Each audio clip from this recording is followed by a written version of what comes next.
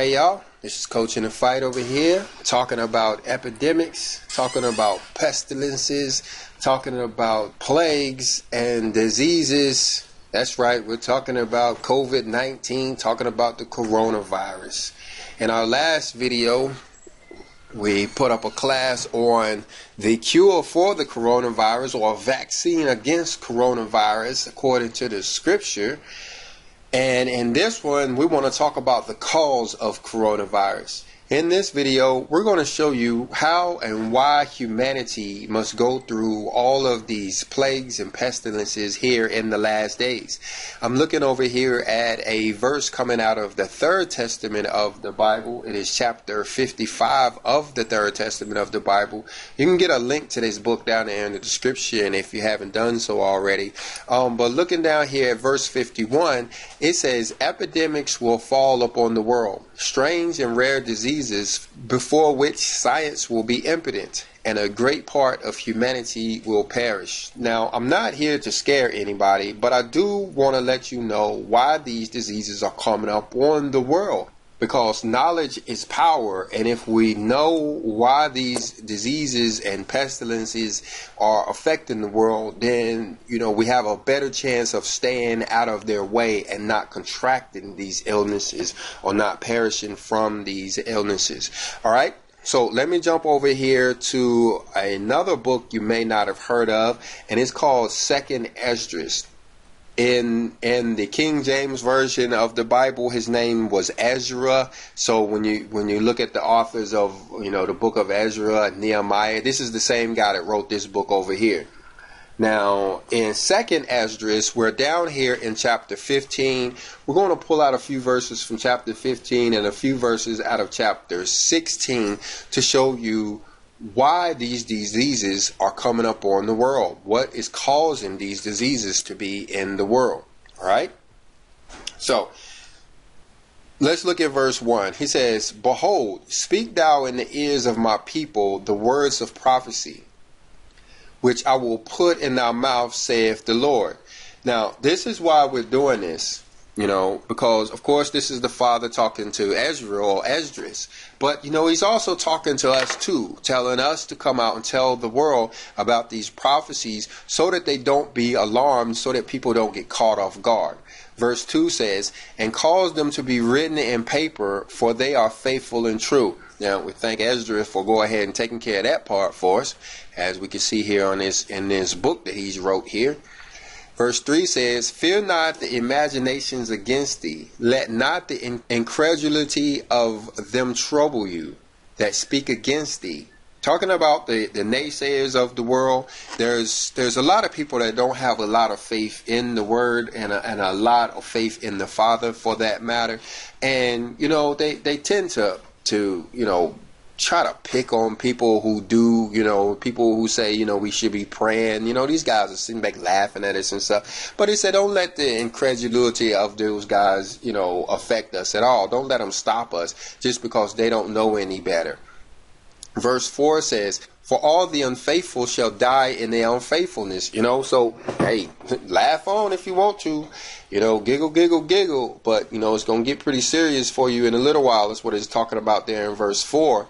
And that's consistent with what everything else in the Bible talks about. There's a lot of people that's going to perish for their unfaithfulness.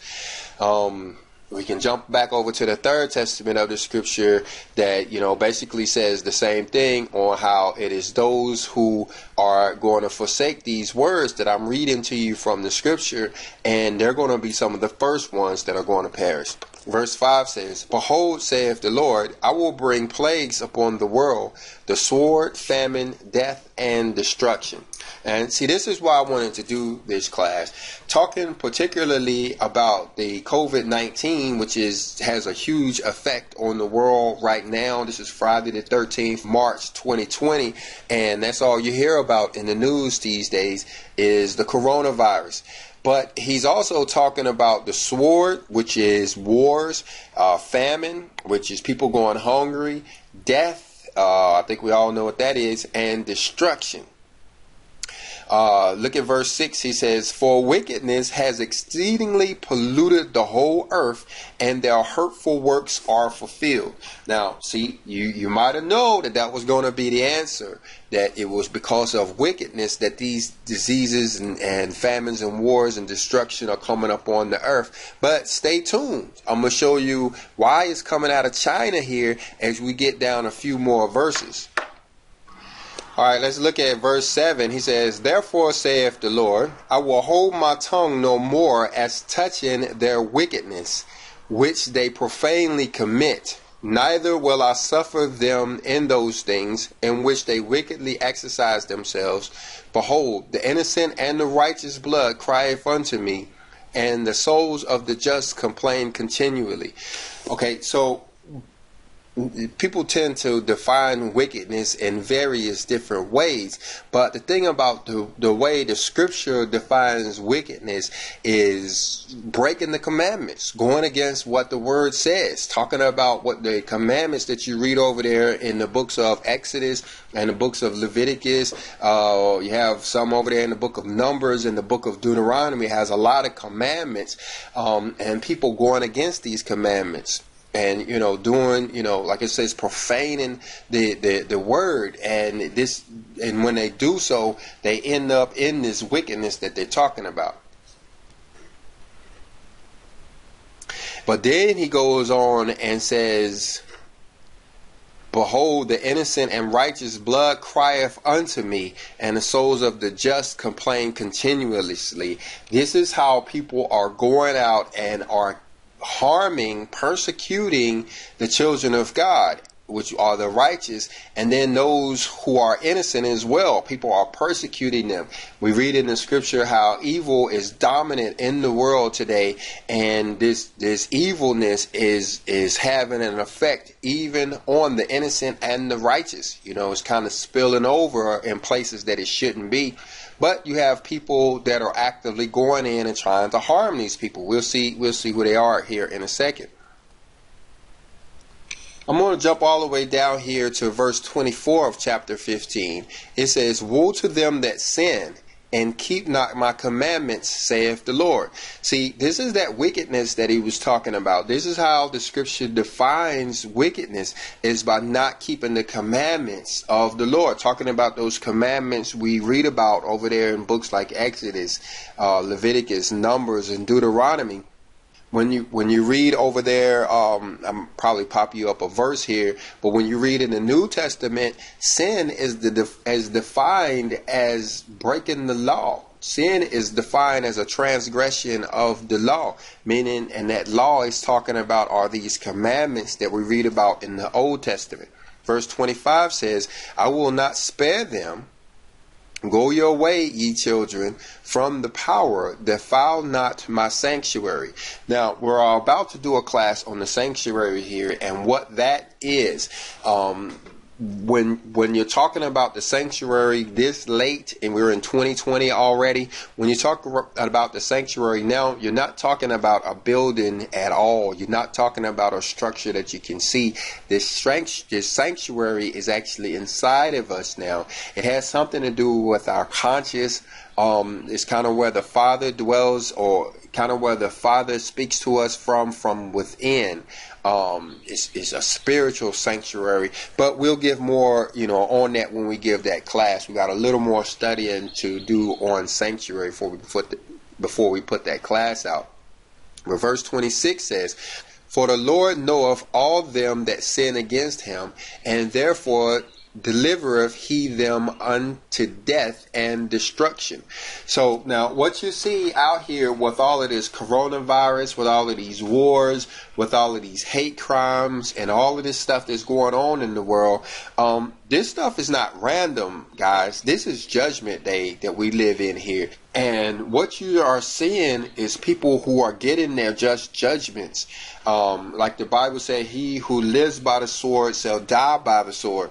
Well, the thing about it, he ain't just talking about this lifetime. He's talking about our previous lifetimes as well. So if we have murdered somebody in a past lifetime and gotten away with it, well, sucks for us because, that's bad for us because now we have to die by murder too. We've done that thing. Now we have to pay restitution. And that goes for everything. If we've stole something, if we've cheated, if we've had even bad thoughts against people, we have to be held accountable to that. And that's what you're seeing now in these latter days. Like I said, this is Judgment Day. But you look right here in verse 27, he says, "For now are the plagues come upon the whole earth, and ye shall remain in them, for God shall not deliver you, because ye have sinned against him." Talking about these plagues here. And this is why these plagues are in the world, is because of man's sin. Not necessarily that the Father is taking vengeance on us, so much as that we have created a disharmony with the universe as we create sins. When we do stuff against our brother, like the laws of physics says, for every action there's an equal and opposite reaction. So when I go out here and I do something to my brother, even though it may seem like I've gotten away with it, that imbalance is created now in the universe, and now there has to be an equal and an opposite reaction. And because man has gotten away with a lot of stuff, think about your own self and the own little stuff you've done in your life. You might seem petty to you, it might seem petty to some other people, little stuff you've done.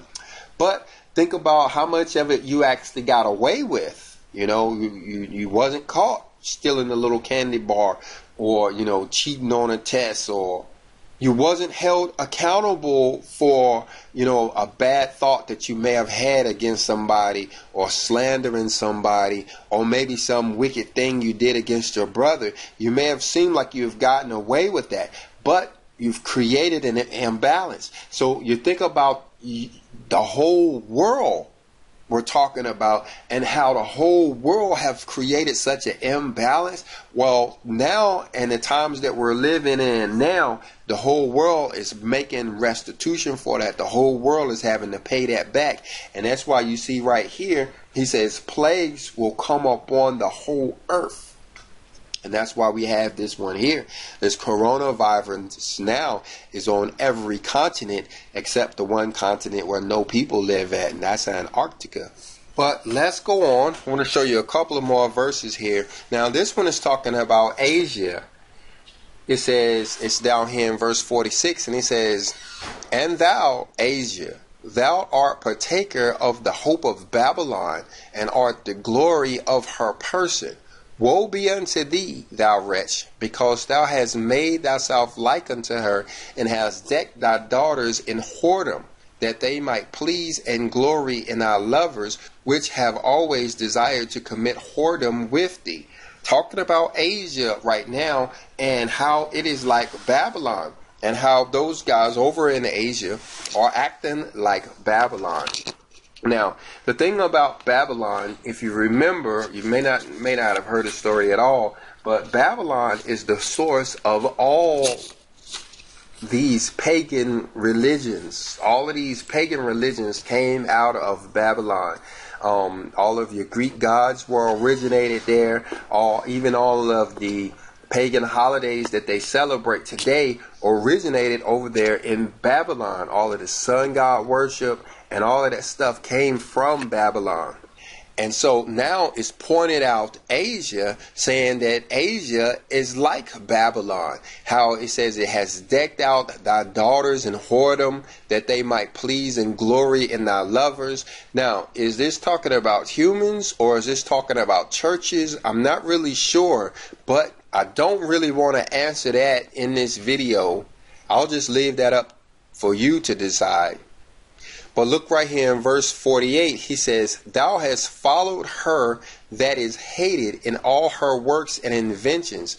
Therefore, saith God, I will send plagues upon thee, widowhood, poverty, famine, sword, and pestilence, to waste thy houses with destruction and death." To waste their houses with destruction and death. So now this is putting a link to these plagues in Asia. And then, the thing about it, a lot of these plagues that are common nowadays, SARS and all of that, originated over there in Asia, in China to be specific.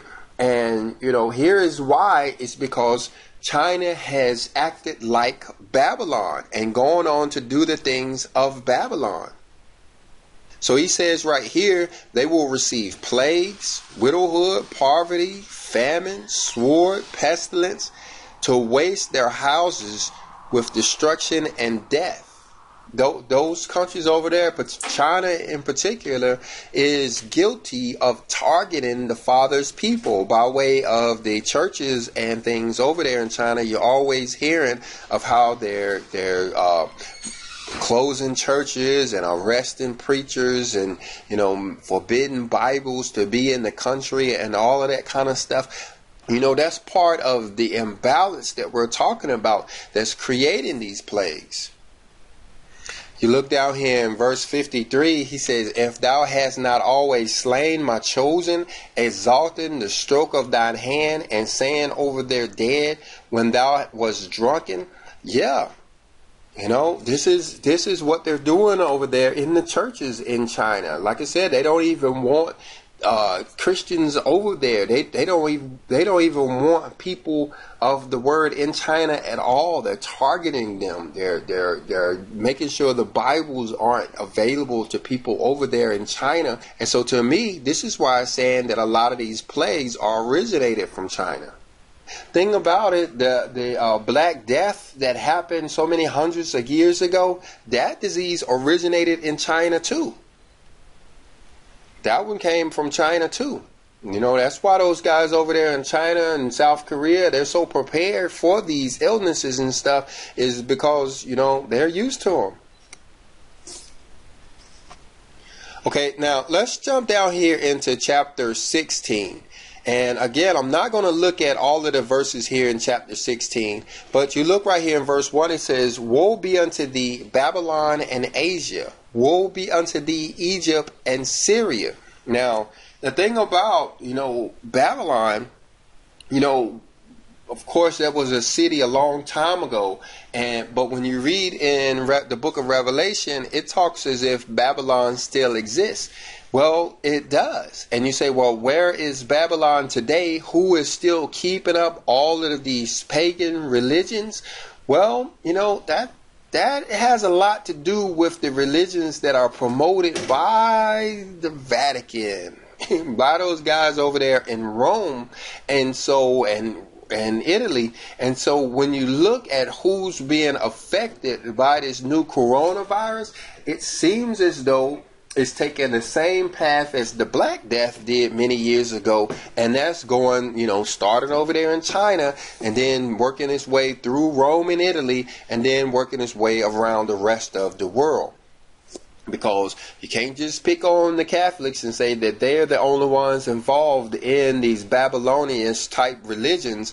No, we're talking about Easter, we're talking about Christmas, we're talking about Halloween, we're talking about Mardi Gras and Valentine's Day. All of these are Babylonian holidays that are being celebrated all around the world. And so that's why even America has these diseases, and why we will be affected by these diseases over here, just like them over there. But I'm going to go ahead and wrap this video up. I hope you got something out of it. If you did, go ahead and hit the like button. If you didn't, go ahead and hit the dislike button, but leave us a comment either way.